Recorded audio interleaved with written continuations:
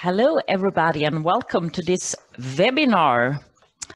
This is a webinar, the second one in a series of 5 that's called Bioeconomy in Our Daily Life.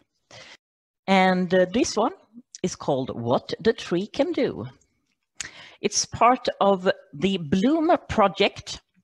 That's an European project that aims to bring together partners from across Europe to debate, communicate and engage the public and different stakeholders in the potential of bioeconomy. BLOOM, boosting European citizen knowledge and awareness of bioeconomy, research and innovation. So, in this webinar, we want to share some perspective of what the tree can do. There will be a short presentations with some experts, followed by questions and a panel discussion. We have some housekeeping rules. In this webinar, we use the chat only for technical questions.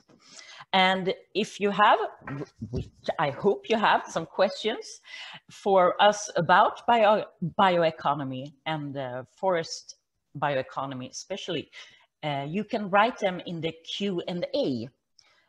You find that one in the Zoom window, the Q&A, talking bubbles.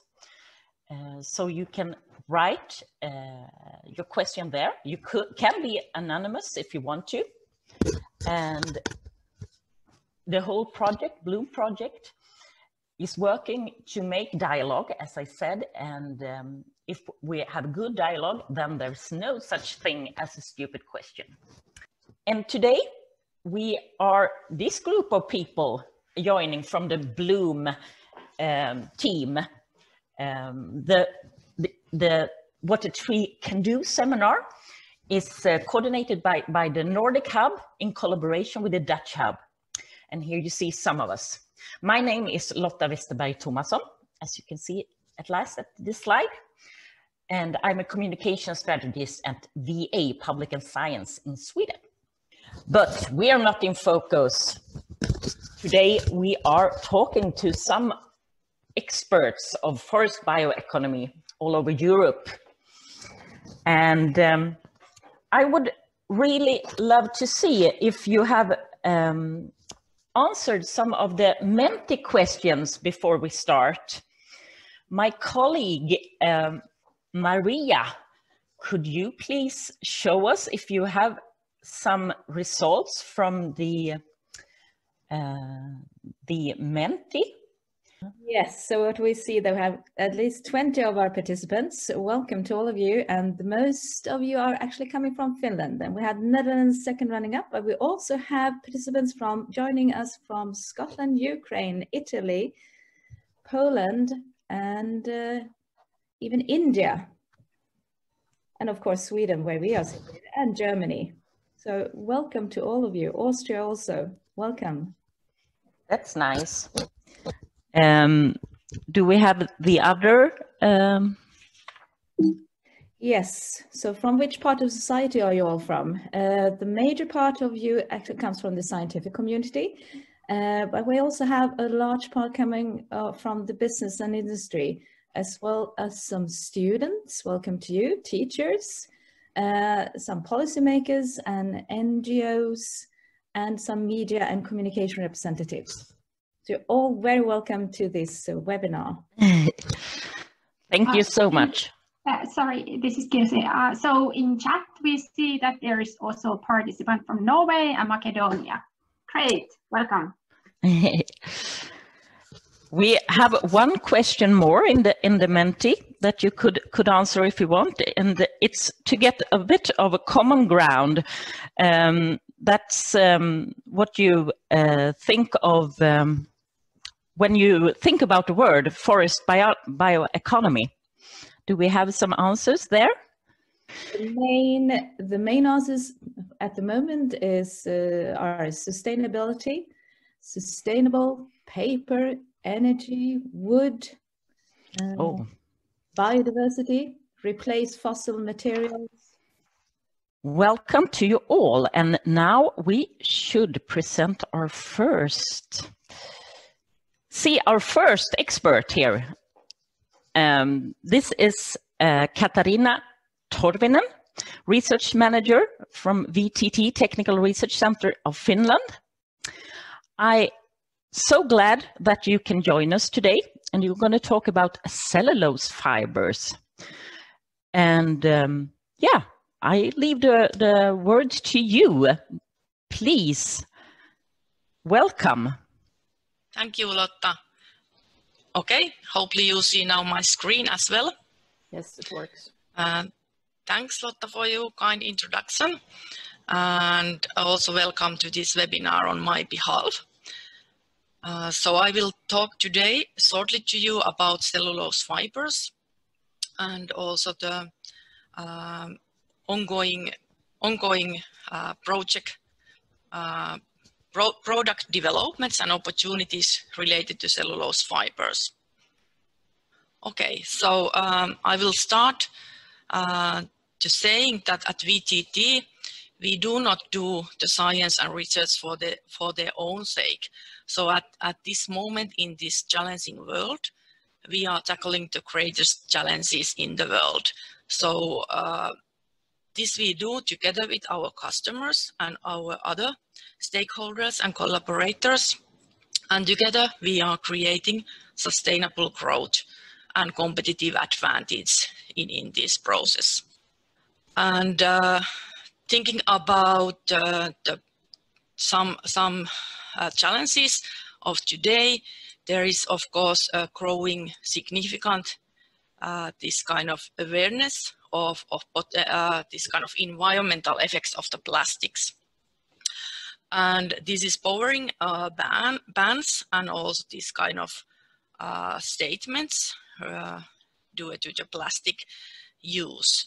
There is of course critical to develop circulation systems. So that means all the value chain about the sorting, about the collecting and recycling and reusing of plastics.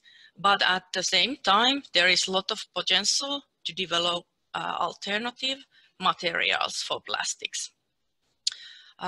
There we have to keep in our mind that we don't want environmental hurdles to be created. So, for example, the case of the microplastics we have to consider all the time when we are developing new materials, that they don't cause that kind of problems. So, and we really think that wood cellulose, or it can be also other biomass cellulose, but especially in Finland, we are really keen about the wood cellulose material. We believe that that is really opportunity to be this kind of super material in the future. And why is that? That is because it's really ecological alternative for the plastics, for the chemicals, for the composites materials. It will grow and actually it will bind carbon and then reduce at the same time carbon emissions. And it will mitigate to the climate change. And what is the most important here, it is that we can even develop properties beyond nowadays plastics materials. So we believe that there is unexpected superior functional properties available. And in overall, cellulose is also the most abundant polymer in the world. And it's naturally biodegradable and it's easily recyclable and repulpable. And if we want really to reduce our carbon emissions and help the climate change situation, we need to replace fossil-based materials, and the wood cellulose is the most promising alternative in both in fiber and also in polymer mode.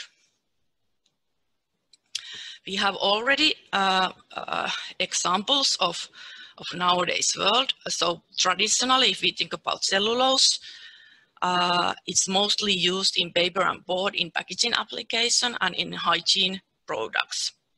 But the variety of the opportunities has grown really a lot in these recent years. And we have already really nice this kind of smaller and also medium-sized companies growing in Finland, and also these applications can be other than packaging applications. So, for example, these wood-based cellulose textile fibers are emerging technologies in Finland in many ways. So there is a lot of activities on that field. There is this kind of dissolving technologies with solvents, and also non-dissolved cellulose-based fibers. Like one example is the Spinnova, which is spin-off company of VTT. So they are producing non-dissolved textile fibers based on the mechanically produced microfibrillated cellulose and their unique spinning technology. There is also possibilities for the construction materials and medical applications as well available already. Then when we think about really the mitigation of due to climate change and meeting the targets for climate, we have made estimation calculation at VTT, so how we can actually achieve that. So if we do collaboration with different kind of stakeholders and boundaries and really build together ecosystems and new these kind of high value products, it's possible even in Finland to increase the total export of the forest-based materials and value of them. And at the same time, it will grow the GDP in Finland. There we have to concentrate to develop materials which have the higher value. And the examples are like textiles, like biocomposites, like building and construction materials, as well cellulose-based electronics. That is really also emerging possibilities there. I will show you now some examples of what we have already done. So first example is about the packaging materials. This is a really winning concept. So this is like monomaterial multi-layer structure application to this kind of, for example, dry food materials packaging. We have used there two different kind of cellulosic material. The one is thermoplastic cellulose, so it's this kind of modified cellulose esterification of the cellulose, and there we can actually achieve the needed barrier properties. We have used also nanocellulose film between the thermoplastic cellulose layers, and the nanocellulose film is actually also our new material, which is this kind of high consistency enzymatically produced nanocellulose. So this has actually won many already challenges and awards.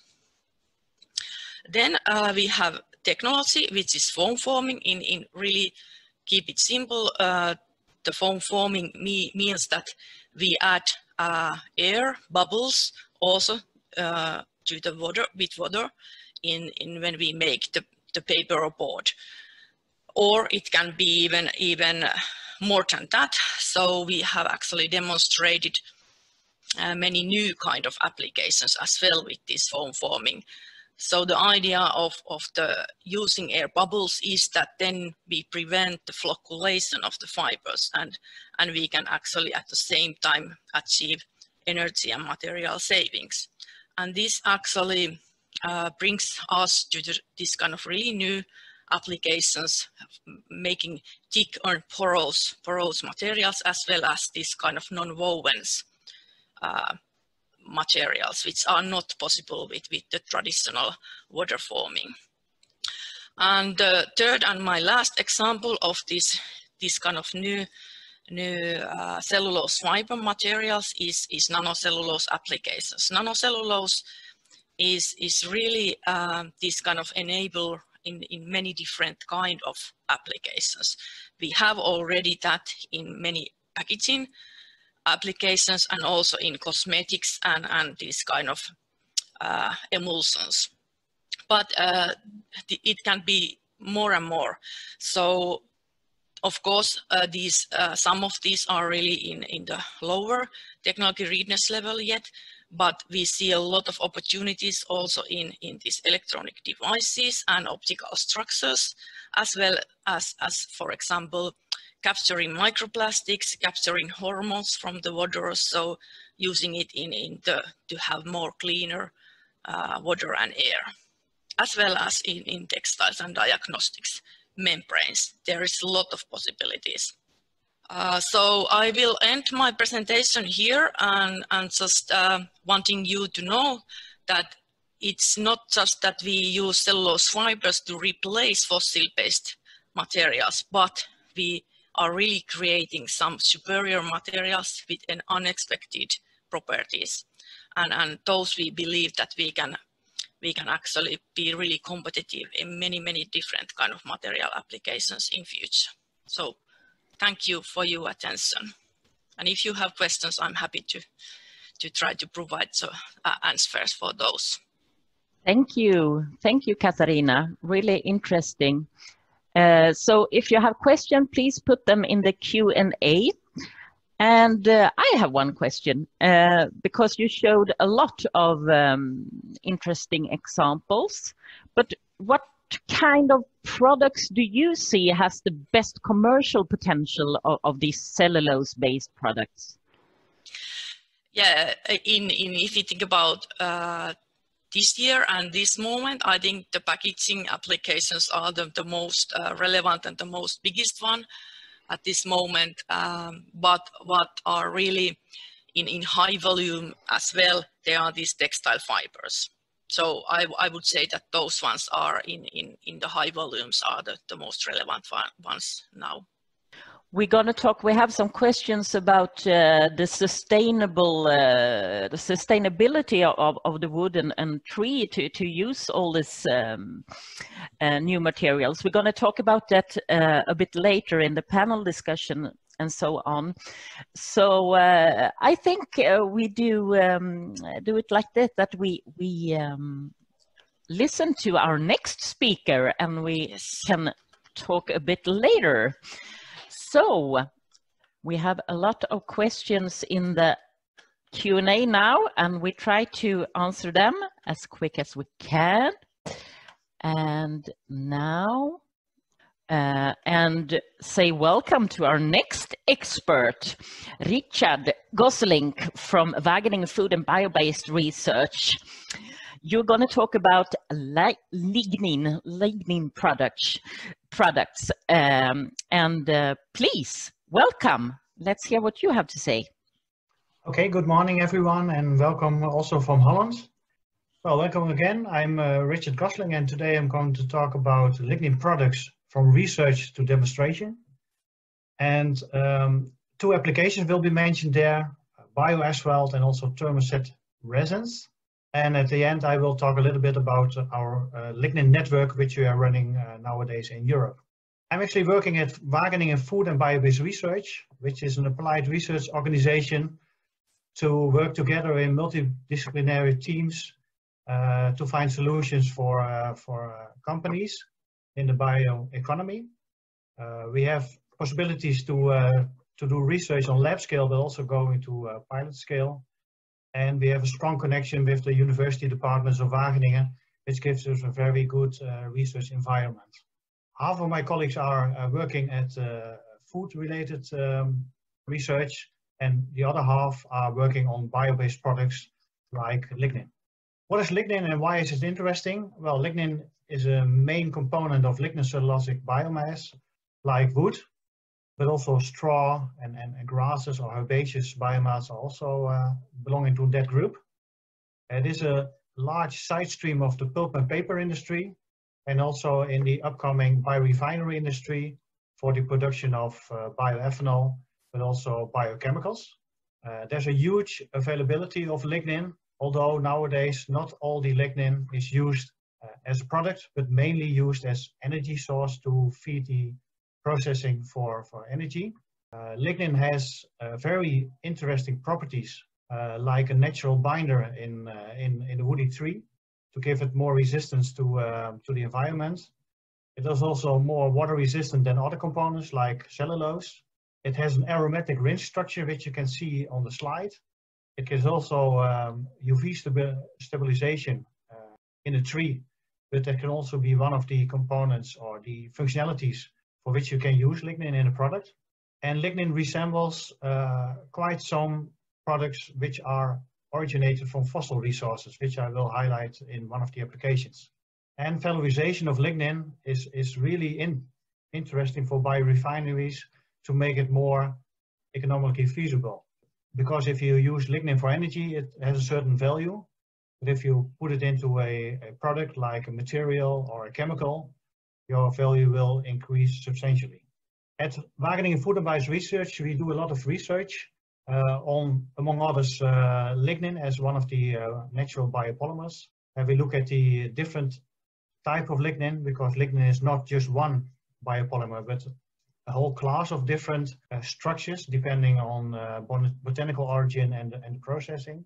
We can do conversion, we can functionalize the lignin to meet the requirements for different applications.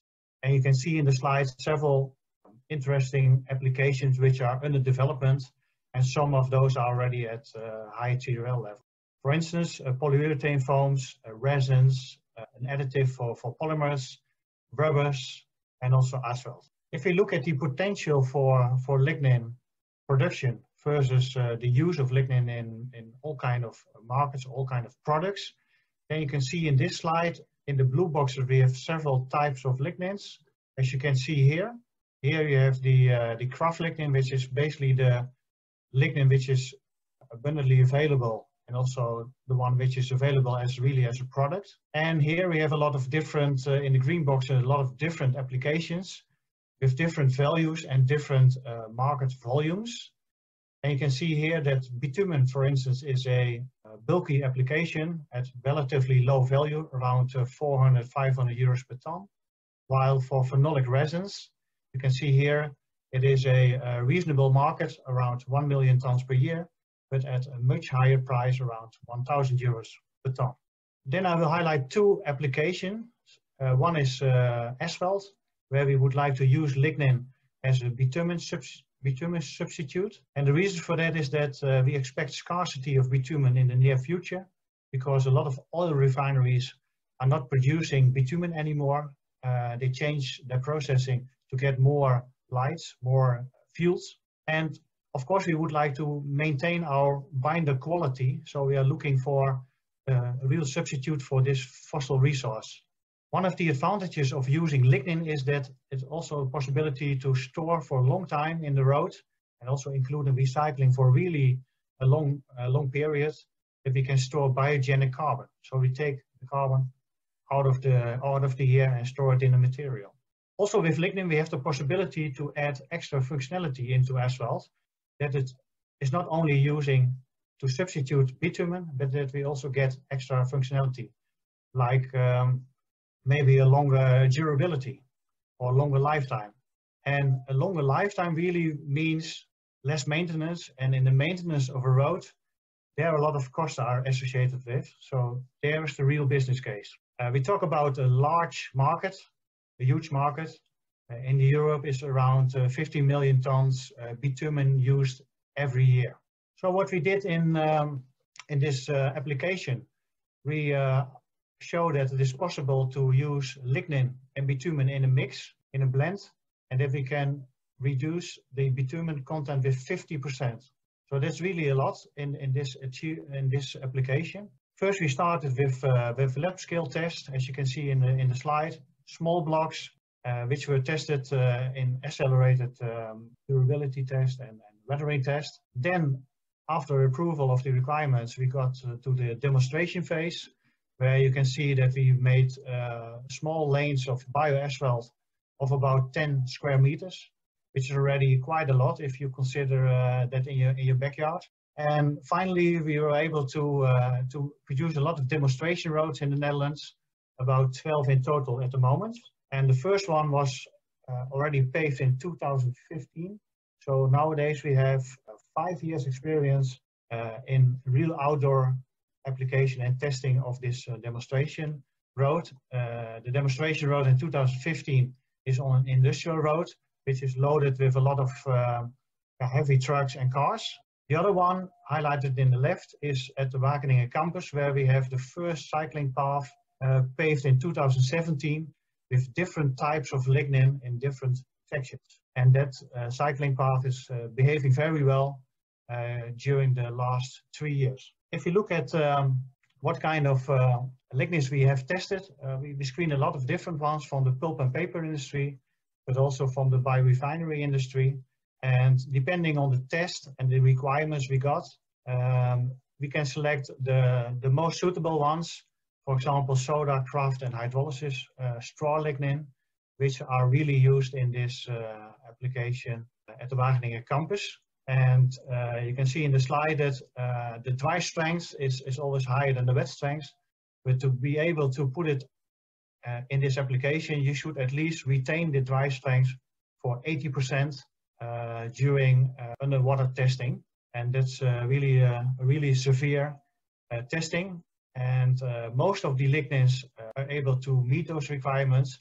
But you can also see that, for example, hydrolysis poplar did not meet these requirements. I briefly talk about additional functionality, and there we can also see in these results that we can also meet these requirements like fatigue resistance, track formation, and also durability, which are, of course, important parameters to use lignin in this application. Then the second application is on thermosetting resins, and thermosetting resin are already used for a long period, especially in panel and boards where you would like to use the panels under humid conditions or outdoor conditions. We're talking about a market of roughly 1 million tons per year based on phenol formaldehyde resins. And the reason to use lignin is to substitute fossil phenol to reduce formaldehyde, which is a toxic cross-linker. And lignin has a structure which resembles the structure of phenol formaldehyde. We typically see that softwood lignin has a favorable cross-linking ability, which means that it can be used to synthesize a lignin-based resin. We see already that in 2006 there was some commercial activity on this, substituting 30% of the phenol in a typical lignin phenol formaldehyde resin. And in 2019, we saw that several companies are able to produce 50% replacement of phenol by lignin in different applications. I will come back to that in a minute.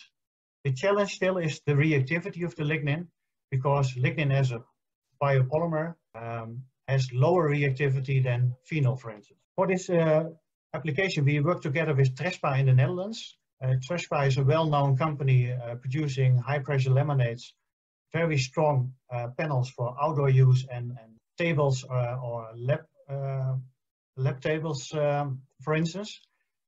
We started with selection of the different lignin sources and also look at the synthesis, because it's really important to develop a novel synthesis where you use lignin, phenol, and formaldehyde together to produce high-quality resin materials. After full testing over the years, Trespa was able to run pilot scale runs a few years ago, and finally in 2019 a commercialization of this application was done by ARPA, one of the subsidiaries of Trespa in Italy.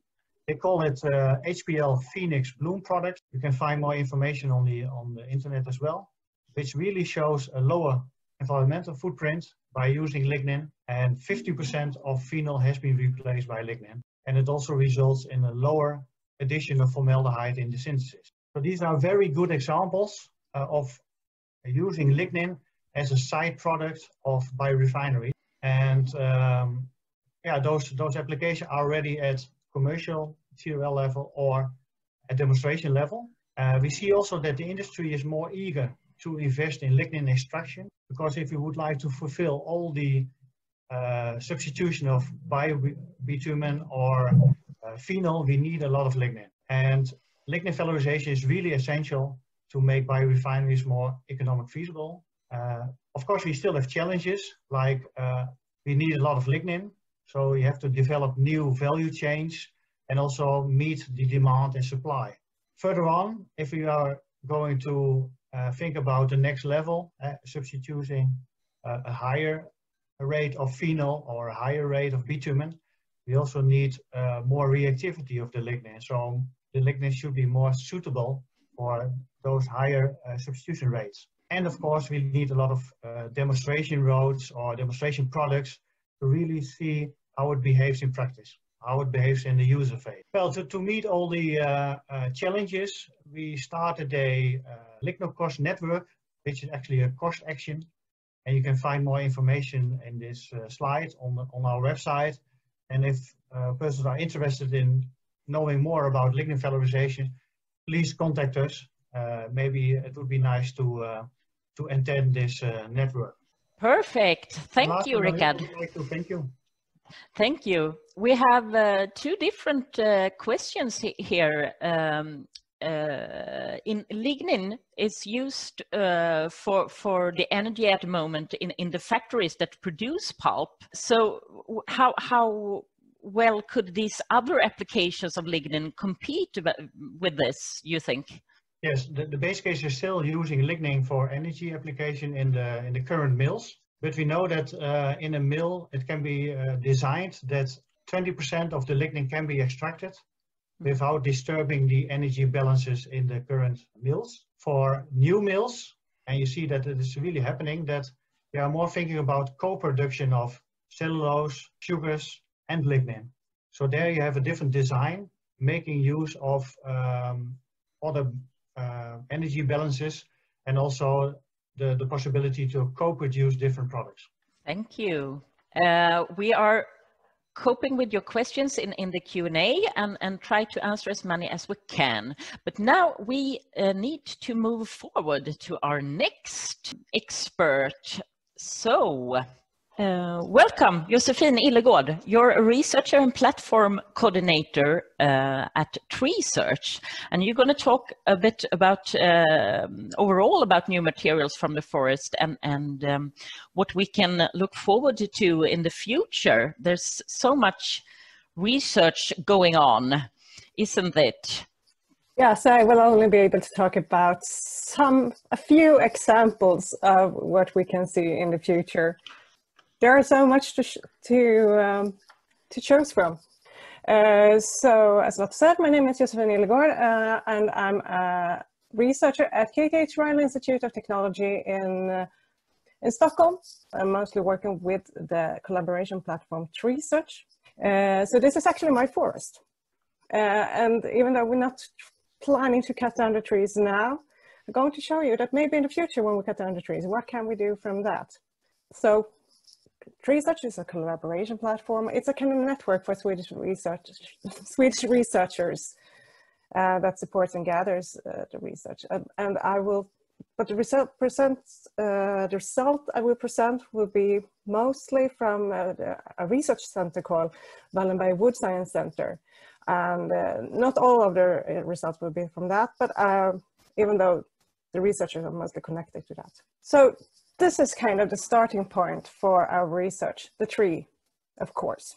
So what we're trying to do now in research is that we're trying to understand the tree down to nanoscale level. We still don't know everything about the tree, although we have been performing research for quite some long time. So now we're down at the nanoscale level and see what components we can use to make new materials. So we can say that we go from microscale to nanoscale, and then we want to go to nanoscale to our microscale to our materials. So you can do, of course, find a lot of components in there. We have heard some of them just before, about lignin. So I will talk some about nanocellulose is that kind of is the smallest fibers or fibrils, smaller than fibers, that you can find in wood, that the wood cell wall is made of when you look at. So it's basically, if you have a pulp fiber and divide it into the smallest parts, then you get nanocellulose. And when you go down to nanoscale, and it's nanoscale in width, the length could differ a little bit, you get very interesting properties. So here you, for instance, if you would have the nanocellulose on your bench in a sample, it would look like this. It would look like a gel, because it takes up a lot of water. So what can you make out of it? Well, although the first examples of this, what you could make of nanocellulose was to use in foodstuff, such as ice cream, you can do much more. Of course, we can make a paper out of it. We can make even the world's strongest paper. Although it is strong for being a paper, if you would look at the individual fibrils, they are much stronger. So how, if we want to make a strong material, how could we use this nanocellulose fibrils to make a strong material? Well, if you look at this electron microscopy image down to the right, you see that they are randomly distributed. What if we could align them similar to what is spaghetti, to have them all in the same direction? Well, that's some of what some researchers in VBS have done, and it's not as easy as just taking the spaghetti, of course. Instead, we have to have different techniques for that. And what they have used is water, or microfluidics, having the water flow in a very controlled flow. So this is what you see an illustration of. So it's actually just the nanocellulose and water, basically, that makes a material. And what do you get with that? You get the world's strongest biomaterial, that's shown here, this knot. Previously, spider silk was considered the world's strongest biomaterial. And although it is strong, this material is 8 times stronger than spider silk. So perhaps Spider-Man should reconsider using nanocellulose instead. But strength is not the only good thing about nanocellulose. You can do more.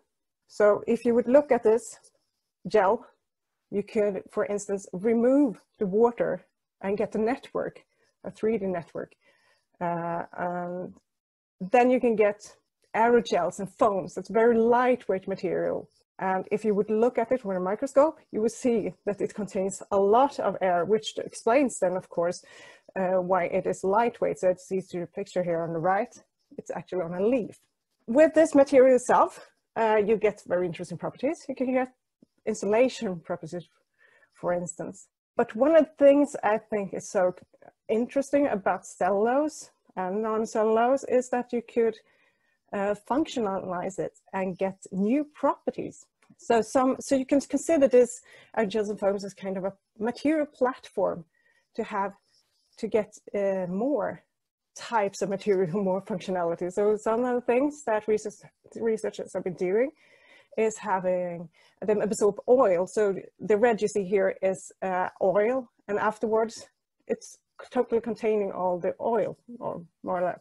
So this could be used in an oil explosion, for instance. One other thing is that this has a really huge surface area when it comes down to this. And researchers have been developing this into soft batteries. So what you see here on this picture is one type of battery. So then perhaps you could have both insulation material and energy storage in one. And the thing is shown here, where the nanocellulose aerogel is used for desalinate water, making pure drinking water by just using the sunlight. So you can see that the water is going up there. So a lot of, you can use this for a lot of different things. And then I haven't even started to talk about antibacterial or fire resistant and other electronic properties. Not to talk about what you can make with all the other components, cellulose fibers, lignin, and hemicellulose and extractives. but the time is limited now, so I can't talk more about it. But I will say some things about why we are able to do this and how we should go on in the future. All the things that I've shown haven't been possible if we hadn't cooperated. This is where people with different scientific backgrounds, such as chemistry, biology, biotechnology, physics, computers, well, we get together and we're able to form this. So it really goes down to competence. And working together is also something really important, which is make these new materials for the future. And then also about cooperating with universities and with the industry. And that is Treesearch is trying to facilitate or help with. So this is a Swedish collaboration platform where we try also to collaborate on research and also this competence for the new materials from the future, from the forest, and to enable future bioeconomy. Oh, that's so interesting. I'm really excited to see what the future holds. But we have one question here that about this nanocellulose, because some people in the public and the society are a bit scared of this nano size. Mm-hmm. Is there any risk analysis or things like that when you do new products with this nano format? Of course, we need to make sure that everything is safe when we do this. First, as I said, what we are doing is developing a platform for the future material. When you go to product, you of course must make sure that we don't do the mistakes we previously made, have something harmful. Cellulose in itself is not harmful for humans. It's biocompatible. And there are also some projects that are looking at it. When we modify it in a way, we also introduce new properties, so then we need to evaluate all those things. Nice. Time is running, and I think we have a lot of questions in the Q&A, but we're answering them as quick as we can, as said. We have one last expert to talk to, and some of your questions is about this subject. We have our last but not least expert joining us today. Welcome, Diana. Thank you. Can you hear me? Yes, we can hear you. Diana Tomasjukka, you're a principal scientist and team lead in sustainable bioeconomy at EFI, European Forest Industry. Institute. Institute, sorry, it's not industry, sorry. Institute. Yes, so please. All right, thank you. I want to thank my previous speakers because you gave some wonderful examples of what you can do with wood. What I'm going to do is I will talk a bit more about wood and forests and how they can contribute sustainably to the circular bioeconomy. As a bit of background, I'm from EFI, the European Forest Institute, and we are an international institute and focusing on connecting science-based knowledge to action. Our vision is where a world is where forests are significantly contributing to sustainable well-being. And we do that by providing the best available research and linking it to the policymakers, to the general public. We have 3 fields of research. One is bioeconomy, one is on resilience, and one is on governance. And with that, I want to talk about the forest-based bioeconomy a bit more generally. Forests are a very important part of the European landscape, with a big diversity from the types of landscapes, forest management, forest traditions throughout Europe. If you're interested in different types of tree species or availability, this map gives a bit of an overview of where are the forests and what are the different tree species. And as we heard before about different trees and different properties and different products, so you can imagine that each type of tree species has got a different potential to be produced for something for the bioeconomy.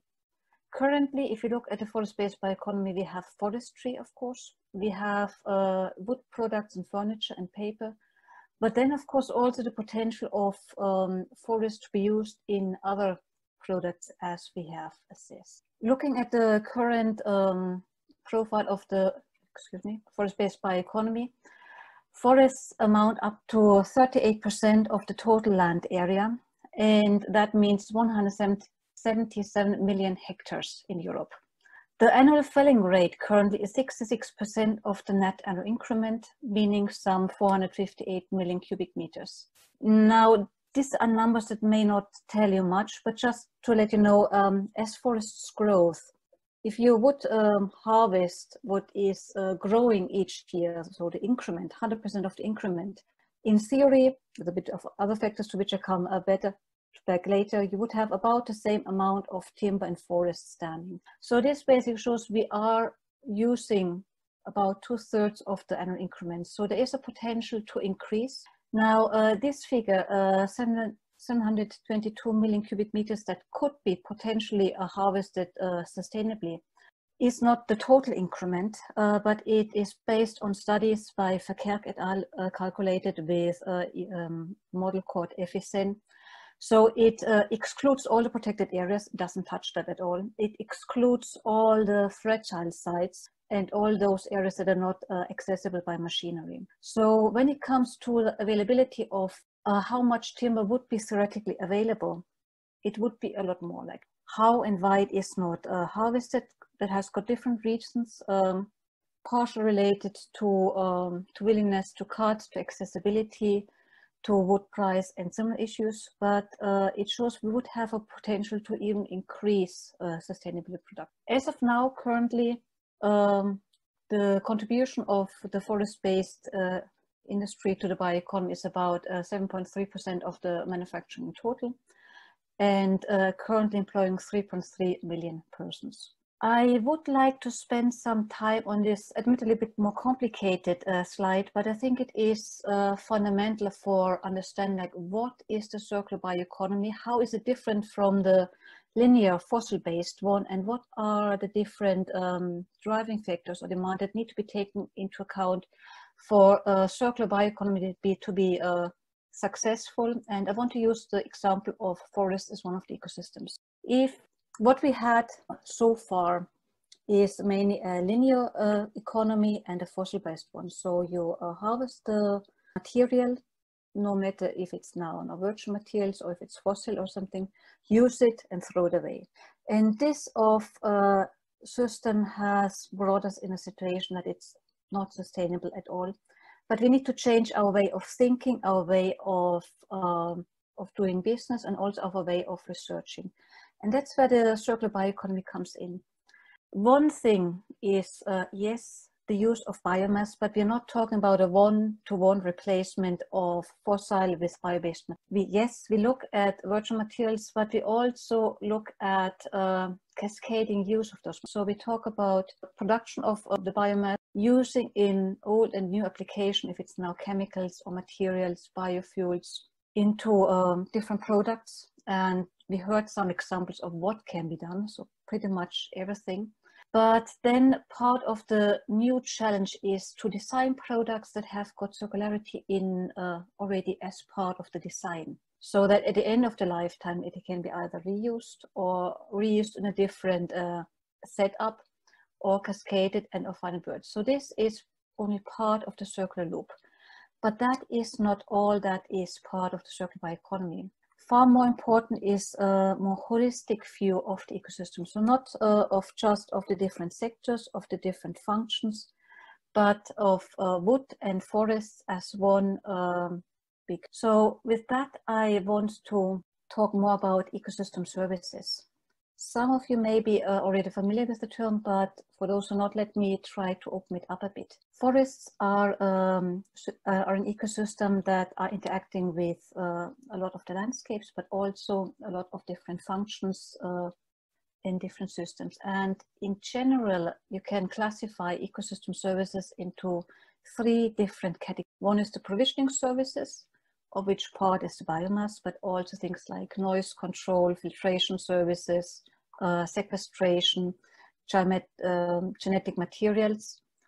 Then we have the regulating services, things like climate regulations, flood control, water supply, disease regulation, And last but absolutely not least, the cultural service. If it's now recreational, aesthetic, spiritual, educational, but anything that is of a high importance also for the society, for the well-being of the society. So if we talk about sustainable circular bioeconomy, don't only look at the materials, but also on how the ecosystem, the forests are managed, not only for forest, for wood production, but also for the benefit of the society.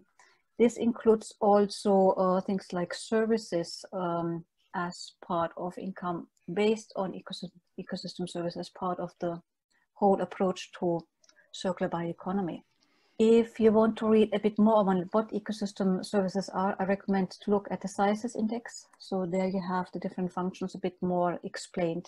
Why are ecosystem services so important, particularly under the bioeconomy? It may sound a bit fluffy, like biodiversity or carbon storage, wood for social needs. Even if it's a bit difficult to put values or numbers on it, the importance of the biodiversity, of the ecosystem service, of the different regulation functions is immense. And we will not have a bioeconomy without biodiversity. Something that we have seen very much also in recent times is how important actually biodiversity and recreation is. And I want to show with you for that some figures from the recent COVID lockdown. These are the visiting hours from a forest in cotton forest near Bonn before the COVID lockdown. So you can see you have less than 50 people going regularly in the mornings and in the evenings into that forest recreation, a bit more during the weekends.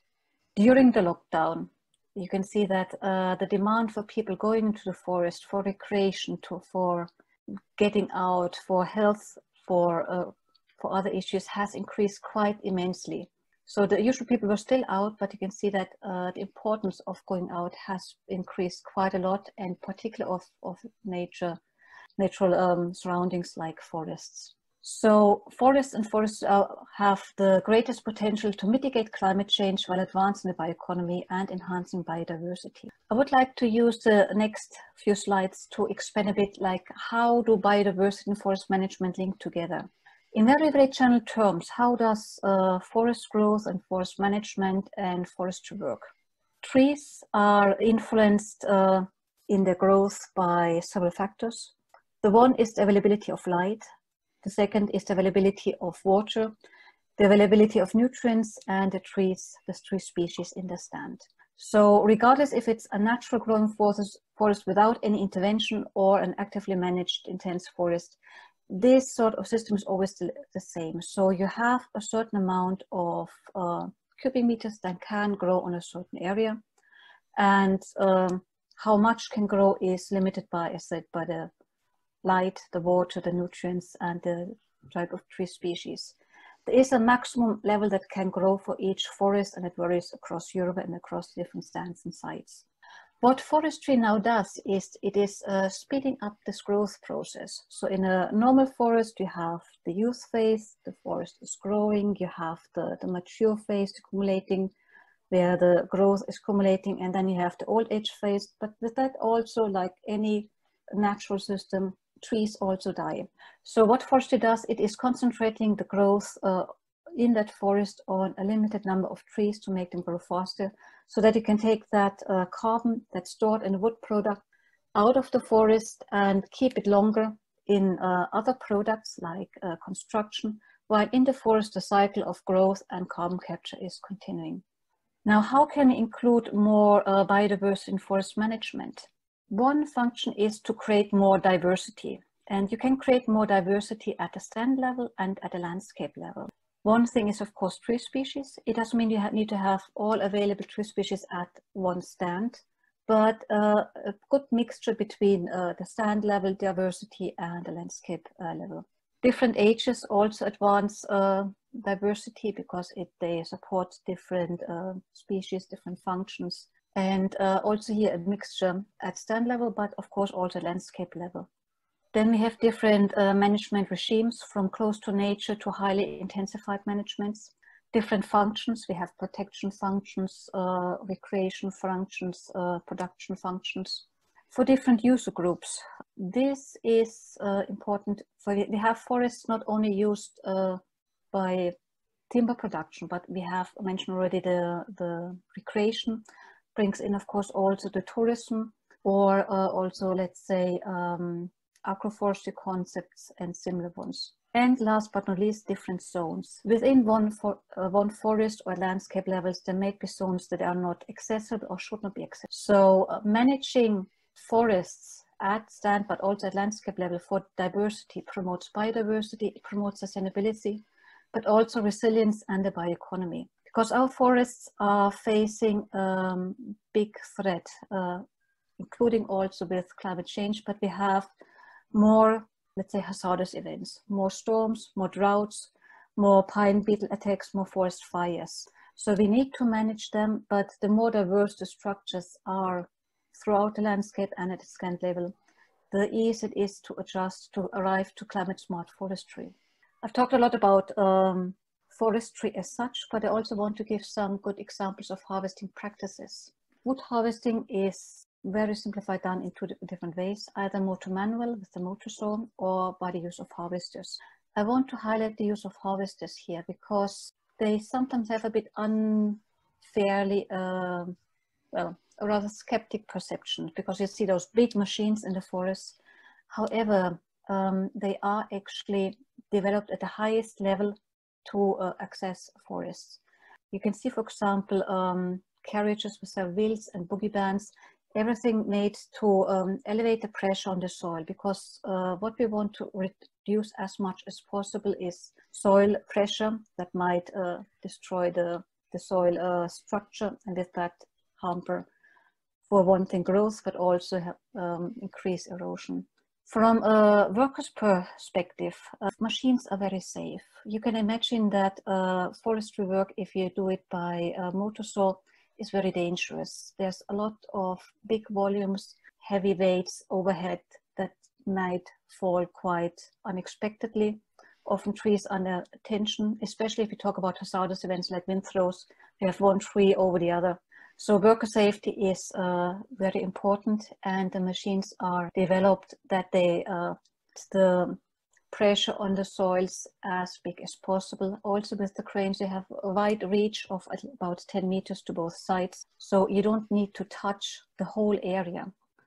The use of skid roads, so basically it means harvester is always driving on the same road, so driving on the same road, not accessing the areas to the sides.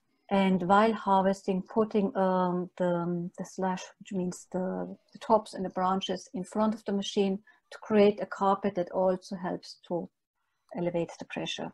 And different developments on a more digital side is how to avoid crossing over wet areas. Wet soils are very fragile soils, so that is something we want to avoid as much as possible. For instance, Tech for Effect has developed a map for depth water maps that you can have as part of your computer system to show where are the waterways, so where not to cross, or where are the ways to cross better. So there are a lot of good harvesting practices on the digital side, but also on the machine side that help in the harvesting side for the safety of the people who do the work, but also to do the harvesting as gentle as possible. With this, I would like to conclude. Considerations to diversity and biodiversity at stand level and at landscape level are important. The whole ecosystem approach is important to include in a forest-based bioeconomy. The recommendation is to use the best available technology, both in machines, but also in digital support in operations, particularly for considerations to soils. And taking all these aspects into mind, there is a potential to increase the harvesting levels. And with that, I want to thank you for your attention. Thank you, Diana. Thank you so much. We're having a lot of nice questions here. I would like to ask you how you think we should ensure that these new forest-based materials are produced sustainably while not hampering the development of them, so to say. Sustainability, if I may go back, has undergone change of definition over the decades. And it started from a very resource-based approach, like not taking more out than is growing after. That was like Kotta and Karlovitz with the industrial waste. And then we came to Brundtland, where you added in more aspects like environmental aspects, then came the social aspects and economic aspects and so on. Mm-hmm. And all these definitions have made it into the practices in standardization like FSC or PFC, but also into the laws and regulations that we have in the different European countries. Yes. So while there are different regulations in Europe, and of course in many other countries worldwide, what is reflected in the legislation at country level is the absolute minimum of how to ensure that it is sustainable. But of course, then forest owners have the option to do a lot more to enhance biodiversity. Mm-hmm. So that is one way. The other way, when it comes to illegal logging, if I may take this excursion, yeah. Also there we have legislation in Europe in place that the EU timber regulation that might be, so only legally harvested timber may make it to the European market, and what legal is defined in each country that has got a VPA agreement, and that is also close to the sustainability definition, but of course varies from country to country. So most regulations are in place to ensure an absolute minimum, but then there is also the way of using certification, and on top of that also what each forest owner can do and wants to do. Yes, thank you. Now I would like, we're running out of time, but I would like that every one of you, our experts, could turn on your camera and have some panel talk with you all. The last thing I would like you to comment on is, of course, this big question. What do you think the role of the forest have in a sustainable society, and how important is it for going into a circular economy in the future? Should we ask Richard first? What do you think? Well, I think forestry is of course supplying the most biomass all around the world. And today we heard that from the tree a lot of different materials can be made. And I think those materials are really important to sequester carbon dioxide into a material for a longer period. And I think the forestry and also forestry products are really important in a bioeconomy based on the supply from the forestry. And Katariina, what do you think?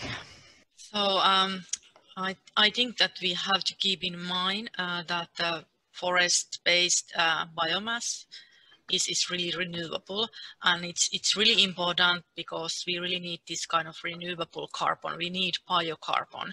That we cannot use renewable fossil-based carbon as we have done, and to see the forestry forest-based products in that loop, it's essential that we can tackle these challenges.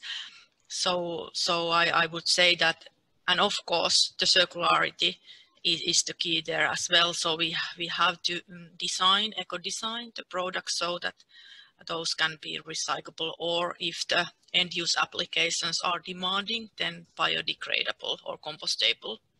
So that I think that is really essential.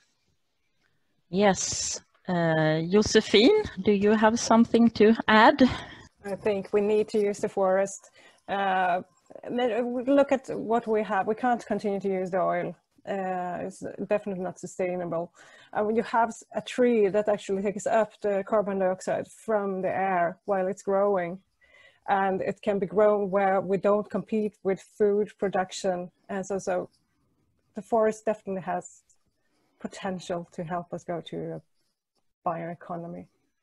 Yes, and and Diana, what do you think is the most important thing for different companies and organizations and to collaborate to this future of a sustainable society in forestry? I think it's about three different things. The one, as I talked along about, the integration of forest management, ecosystem services, like the management of the resource is important for different user groups.